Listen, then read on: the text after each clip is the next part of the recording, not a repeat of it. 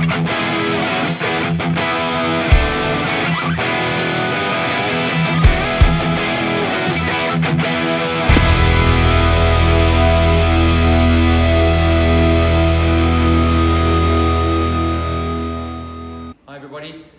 to another YouTube video. Today we're talking T3, T4s, or in the mockery way that we actually refer to them on our group, on the Garrett group and the WhatsApp groups, we have a T3, T4, which is a bit of an accent we use to insult the product. But be that as it may, the reason we do that is because the only T3, T4 that is left is a Chinese aftermarket or a knockoff of the original thing. You can't buy a genuine Garrett T3, T4 anymore, not unless it's actually built by hand using genuine parts, which obviously is not very popular anymore since the GT series, the G series, GTX series type turbochargers have hit the market. But let's talk about a T3, T4. Often we get phone calls from customers saying, "Hi there, please can I have a price on a T3, T4 turbo?"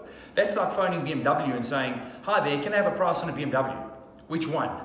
Now, the response by the client would normally be, "Well, I want a M57 trim 57, or an M12 trim 57, or I'm looking for an M24 trim 57.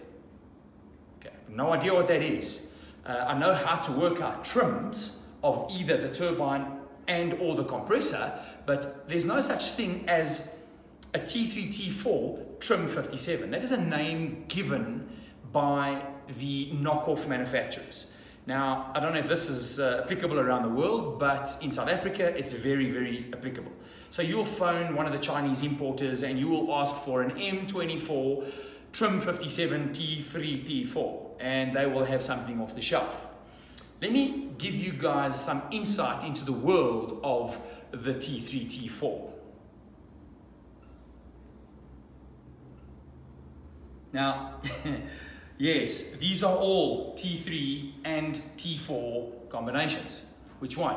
I can build you more than 350 different variants of a T3, T4 turbocharger with all the housing options, all the turbine shaft options, all the compressor wheel options, all the backplate options, etc., etc. Now, I'm going to touch briefly on the subject just to get you guys up to speed so you can understand exactly what a T3, T4 is. Now, in the olden days, before the GT series and the ball bearing turbos and the performance range of turbos actually became a phenomenon, and where the manufacturers like Garrett and Borg Warner, etc., started giving a lot of attention to the performance range of turbos, and they started spending time designing aerodynamic designs, developing relationships in terms of sizes of compressor wheel and turbine wheel combinations. They had no other options. Now, we, as the performance guys, back in the 90s, including myself, started playing around with T3 and T4 combination turbos to give you the best of both worlds. T3 turbine side to give you the best spooler possible, and the T4 larger compressor side to give you the high flow, high power characteristics. But there's a lot of science behind it. Yes, there's been a lot of mixing and matching and trials and errors, etc. And obviously the bearing systems failed and etc., etc. We'll get into that at a later stage. But let's go into how many options and how many different variants there are of T3, T4s. Let's have a look here. So, first of all, we have one of the families of T3 turbine wheels. Part number 451314-0501. That is known as a T3 stage 1 turbine wheel. There it is. This is a wheel that has got a specific number of blades, 11 blades. 2, 4, 6, 8, 10, 11 blades. It does not have a cutback on the X-juicer blades. It is, if you hold the thing up like an ice cream cone, it is level with the ground, it is horizontal, no cutback. It has got quite a severe or quite a serious radius profile, and the inducer blade sticks quite far into the gas path, as we term it, inside of the turbine housing. So this is one of a very, very large range of turbine wheels. Let's have a look at the dash 2, 451314-0502, stage 2. All of a sudden, you have a slight cutback on this blade. Your inducer is the same size, diameter-wise, if you can see this more or less with the eye, as the stage 1. But look at the tip height. I'm going to put the blades together. The tip height on the stage 1 is higher than the stage 2. The X-juicer is larger. It has a cutback. The radius profile is different. The dimensions from the back of the turbine wheel to the neck, and from the neck to the shoulder, and from the shoulder to the end of the thread is the same. And it fits a certain family range of bearing housings. Then you get a different part number T3 shaft with obviously a different number of blades and a totally different design turbine head with different dimensions. Same diameter shaft, but a different length. It uses a different bearing housing, still T3. It uses the same journal bearing diameters, thrust bearing assembly, but the split seal ring might differ. The air oil separated groove inside the shaft is located in a different position, and the heat shield is a different size. So that is a stage 2, right? Let's move on. Then we have a stage 3. These are all brand new shafts. We use these to rebuild a lot of the diesel agricultural applications, which are still out there in the market. And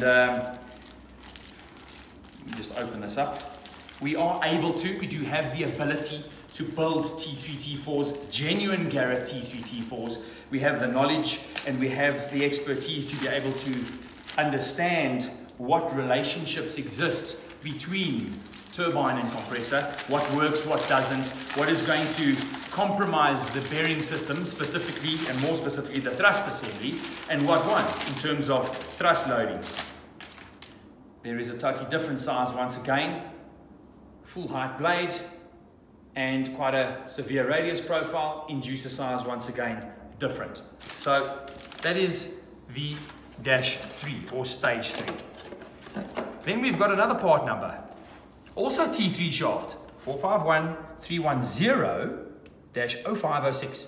You get an 0501, 0502, 0503, 0504, 5, 6, etc. And it goes quite high. Totally different design. Different number of blades, 10 blade. And you have quite a severe cutback, different size extruder, different size inducer, same dimensions from the back of the disc to the shoulder, shoulder to neck, neck to the end of the shaft. Same diameter shaft, same journal bearing, same repair kit, and. These fit into these bearing housings. This is a T3/T4, TO4, TO4B, TO4E, TBP4, etc., etc. There are many families of T3 and or T4 bearing housings. This is a 430027-25. It has got a 1.32 millimeter oil gallery inside. Then you get a dash 55, which has got a 0.8 millimeter gallery inside. Then you get a lot more numbers. There's approximately 30 variants that look identical to this bearing housing. The same flange face, oil inlet and outlet, identical dimensions. However, the internals are totally different. Some take a dynamic journal bearing, some take a carbon type journal bearing. There are a lot of different variants in terms of the bearing housing internal structure, depending on the bearing system, the design, the application, and part number combination of T3 or T4 family components for the OEM application. Let's move on to the back plates. I've only got 2 of probably 35 different back plates that are available. Look at the part number, 409629-8 and -6. There's a very slight dimensional difference here. However, there's a difference nonetheless. Those alone, just the total number of shafts, of which is probably about 15 or 18 T3 families, 35 backplates, approximately 30 different bearing housings. Do the math. You're well over hundreds of different combinations just on the turbine side. Now, on the repair kit side of things, or the bearing system side of things, you get a 270 degree and a 360 degree. Then you get a 270 degree that bolts down into the bearing housing, where you do not have any little holes that you can notice on this specific bearing housing with threading that actually bolts the thrust bearing down. Other bearing housings you do. Then you get a 360 degree thrust bearing. I'll go into that now when I strip this turbo. No, it's not a GTX. So we'll go into that just now. And let's move on. So now we're talking about the compressor stage. This is where it gets exciting because this is where the airflow comes from. You get different compressor housings. Now, on this table here, it doesn't look like much, but all of these compressor housings on the table that you see here are T4 compressor housings. Every single one is a T4 compressor housing with different flange faces, different ARs, and different part numbers. Some of them, most of them are different castings as well. Now you get, on the T4 family compressor stage, TO4B, TO4E, TBP4, and then you get the range of TO4-55, TO4-56, TO4-66, etc., etc. Those are all totally different compressor housings, both in the castings, both in the ARs of each of those housings, and many other aspects. Let's start off here. This here is a TO4B family compressor housing. It is an AR60, an AR60, which you should see cast on the inside over there. In there. I don't know if you can see that. Have a look at the outlet port. It's quite small, isn't it? This is a TO4B, just like that one, compressor housing. I'm not going to mention part numbers here, too much information. And it is also an AR.60 compressor housing, same family, different casting. Look at the outlet. Look at the outlet. Totally different compressor housing. This specific unit fits one of the T4 8-blade splitter wheels, which I'll get into just now, and I'll show you the actual wheel that fits inside here. Then we have, anybody recognize this? GTX 2867R, Gen 2, compressor housing. TO4B, AR.60. This is a ported shroud. Once again, identical family, different casting. It's got a speed sensor port in it. There's the speed sensor port over there. So, and part numbers, etc. So, out of these TO4B housings, all of them are AR60s. Every single one of them is different. So, which combination, T3, T4? You're getting the message, guys. Let's move on. Here's a TO4E family compressor housing, which in this specific case is, once again, AR60. But hold on a second. AR60. Look at the size of the scroll, the volute of these housings. They're both AR60s. They're both T4s. Which T4? TO4B, TO4E. The specific unit comes off a GTX 3071, Gen 1, ported shroud. Looks exactly like that on the inside. Then we have another TO4B, also AR60. This has been cut off. We've just dissected these so that the guys can understand for training purposes how the ported shroud works. Next video. Runs the GTX 3076 Gen 1. The only difference is same casting, larger compressor inducer, slightly different radius profile. The rest is the same. Then we get a TO4E AR70 compressor housing. And another TO4E AR70 compressor housing. They're different. You won't notice it just looking at it. I'll show you the difference just now. They are different. And another TO4E AR70 compressor housing, also known as an M24, which is a casting number. It has absolutely nothing to do with the identification of this specific housing, because we have another housing from a GT45 family with an M24 on it as well, and an AR rating of 66. totally different casting, totally different size, also M24. So when somebody tells you they're running an M24 trim 57 turbine or turbocharger, they don't know much about turbos, guys. Then we have another TO4E AR70 compressor housing, ported shroud, EC1, M24. So all of these housings are different. Let me prove it to you. Here is a Chinese copy of a 60-1 compressor wheel. It don't fit. Next housing. It don't fit. Can't fit. Next housing. Ah, voila. It fits. Okay?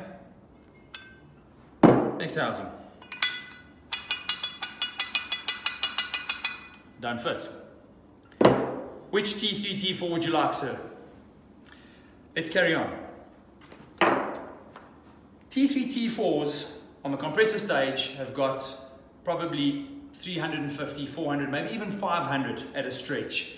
Different compressor wheel variations. Have a look here. We have this. Let me just take one of these T3 shafts that we had earlier. Yes, the compressor wheel fits on. It's a T4 compressor wheel. Fits onto the shaft. Look at the part number, 446279-1.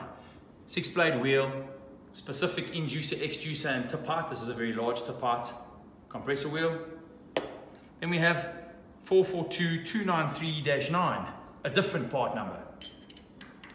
Also a T4 wheel, different number of same number of blades, different inducer, different exducer, much thinner tip height. Then we have a 442476-11. That's on the shaft. Another combination. Look at how serious the cutback is on those blades. Yes, it's also 6-blade. Different inducer, different exducer, very aggressive radius profile, very high tip height. Then we have a 409-179-19. By the way, that starts at a 001 and it goes right up to a 0036. Here's the 0031 and 26 and 25 and 24, etc., etc., etc. So just in the one family, this is what we term an 8-blade splitter, and this should be the family of wheels, indeed it is, that fits inside of the very first TO4B compressor housing that I showed you. There it is. That's the wheel, 8-blade splitter, 8 main blades and 8 splitter blades that fits into that specific housing. Let's take the -24. So this is the 19, this is the -24. Different size inducer, same size exducer, different size tip height, different radius profile, different application, different flow rates. Have a look here. Where's that shaft? Slides onto the shaft. Next combination. Next combination. Next combination. Next combination. And yet another combination. 408, 409, 826-6. Right, so then we have another wheel, which is a 409, 826-15. Have a look at the design of this wheel.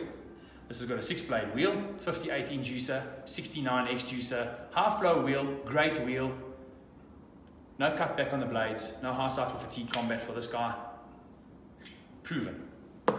So, which combination would you like? We have approximately 150 different TO4B and E and B, TO4 BP wheels in stock. We can build a combination of any one of these shafts with any one of those wheels. Now let's talk about combinations real quick. A lot of the people have got this idea in mind. Use the smallest wheel in the smallest turbine housing to get the best boost response, but I'll put a massive wheel, yes, this is an exaggeration, onto the other end of it, because I'm going to get massive flow. First of all, the turbine will never be able to drive the compressor, and second of all, if this combination manages to get up to speed, which it won't, but let's talk a little bit more realistic, Let's take this guy for example. It's still a huge mismatch. If this was to work, and let's say for example you could get this to boost about 1 bar, 1.2 bar, the thrust bearing in this bearing system would fail because you will overpower the thrust from the compressor side. So it is absolutely key to understand how the relationships work on a T3, T4, if you were going to build one, if you still wanted to build one. So therein lies the problem. I'll have another video which explains how to calculate trims. It'll be about a 3-minute video. This is quite a long video, but there's a lot to cover. So we'll do that in the next video.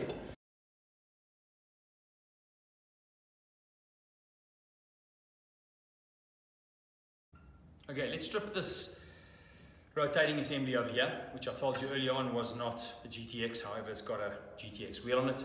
We keep this for training purposes, just to disassemble and assemble again. It's got, this is a Chinese aftermarket copy of a GTX something.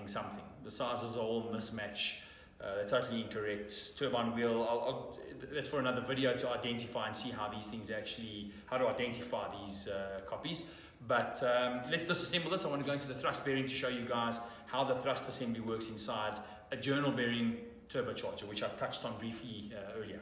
So let's just grab the compressor, turbine. This is just assembled loosely, hasn't been bolted down. Compressor wheel comes off. Keep the nut on top there. Let's knock. Put the back plate down, everything's just come out. Knock the shaft out. The shaft down, heat shield, journal bearing. Right, so the most important part here that I want to just go over to you guys is the thrust assembly. You can see this is a cheap Chinese knockoff. It's been spark eroded, it hasn't been CNC machined. They've used powder metallurgy. Next video we'll do that, we'll go into that. But have a look at this. It's got 3 holes right through, and it's got 2 slightly smaller holes. Now if you look at the bearing housing, compared to this bearing housing which we showed in the video earlier, let's turn it around so the orientation is the same. This is just some sticky oil residue that was stuck between the plastic packet that it was in and the bearing housing. You have this thrust bearing. There's your 2 locator pins, which should locate in those 2 smaller holes. That is the orientation of the bearing, and that's how it fits. Okay, let's do the same thing on this one. Okay, one is a genuine bearing housing and one is not. So we are battling to get these little locators into the thrust bearing, but you get the idea. That is the orientation that it's supposed to fit in. Now, there's 3 additional holes, and there are none on this bearing housing. I spoke to you about screwing down, bolting down the thrust assembly. You can actually see a witness mark there, and there, the shiny little areas where the bolt heads were, which hold this thrust bearing down into the bearing housing. Orientation is as such. Journal bearing on the compressor side goes there. Your thrust spacer, your thrust bearing with your pads. There's your pads for the turbine side thrust face. There's the pads for the compressor side thrust face. That fits and locates on like that. You have a little O-ring that goes in there, which I'll keep out for now. It's going to bother us. You have a back plate. You have a thrust collar, or otherwise known as an oil slinger with all of the holes, and you have a split seal ring over there which seals on the inside face of the backplate. This guy sits like that. Now I'm going to take all of these components out and I'm going to hold them up for you to show you how they actually work. So there's your spacer, thrust bearing in the middle, collar on the other side. Now when you hold these together, you can squeeze this as hard as you want. There's clearance. Don't know if you can hear that. There's clearance between the thrust bearing and the bearing faces and the collar and spacer. Specifically, it doesn't matter how hard you compress that, specifically to allow oil to get through. Now, when the turbine starts to thrust, or when you have an oversize or a mismatch, let me actually build this quickly so you guys can get a better understanding. Once again, this is an exaggeration, but it's there just for illustration purposes. That is how the assembly goes together. This turbocharger, should it be able to pick up and boost, let's say 1 bar, whatever the case is, or 2 bar, 1.5 bar, the thrust bearing will fail on this side of the thrust face, because the thrust loading from this oversized compressor wheel in relation to the smaller turbine will outweigh the acting force coming from the turbine side. T3, T4s, when they fail, 99% of the time it's a thrust failure because they're a mismatch. So compressor wheel thrust in that direction, turbine wheel thrust in that direction, and you are thrusting these steel components up against those little faces over there and that little face over there. So T3, T4s, be very careful about the relationship, the size, the combination used between compressor and turbine. I want to talk to you about turbine housings now. These are all T3 turbine housings. Here is a turbine housing T3 because of the flange over here and because of the family of the volute. This is a T3 AR 0.48 turbine housing. T3 in, 4 bolt out. There's the AR over there. It's a genuine Garrett. Then we have another T3, 4 bolt out, AR 0.63 turbine housing. Look at the volute size. Okay, same family, right? Then we have another T3. Yes, it's got a V-band out. T3 in. 0.63. You'll see the casting in there. AR 0.63. And this fits the GT and GTX 3582R, GT 3584 RS. All those blades will fit inside of this housing. It's still a T3 family housing. Then we have another T3 family housing, AR61, which also fits the GT/GTX 3582, 3584 size blades, but it's V-band in, V-band out. So which T3, T4 combination are you looking for? There's no such thing as an M24 trim 57. Trim what? Trim on the turbine side or trim on the compressor side? It's an open-ended question, rhetorical question, trick question, label it as you wish. T3, T4s are very, very complicated. If somebody is selling you a specific T3, T4 with a specific combination, talk to experts, talk to people who actually know how to calculate these things, understand the relationships, and are able to flow, test, and verify what sort of thrust loading each end actually has. If the AR of the turbine housing in relation to the turbine wheel that you're using is actually correct in terms of the back pressures, ask for graphs, turbine graphs, compressor maps, and see whether or not there is actually a workable relationship in the combination that you're trying to build for your vehicle, for the boost response you're looking for, the size of the engine, compression ratio, fuel, boost level, and obviously power output. So speak to us. We have this knowledge. We're free with this knowledge. We're only too happy to help you guys. Don't get caught out by buying an M24 T3, T4 trim 57. I hope it's been educational, guys. It's a very, very vast subject. I don't want to go too much detail into the subject, but I hope it's helped. And look out for the next video about how to understand and calculate trims, both on the compressor and the turbine side. Please subscribe, please like. If you don't like it, give us a thumbs down, whatever. But let us know how you feel. If there are any questions, if there's anything you want to know, ask in the comment section below, interact with us, and we'll see you next time. Cheers.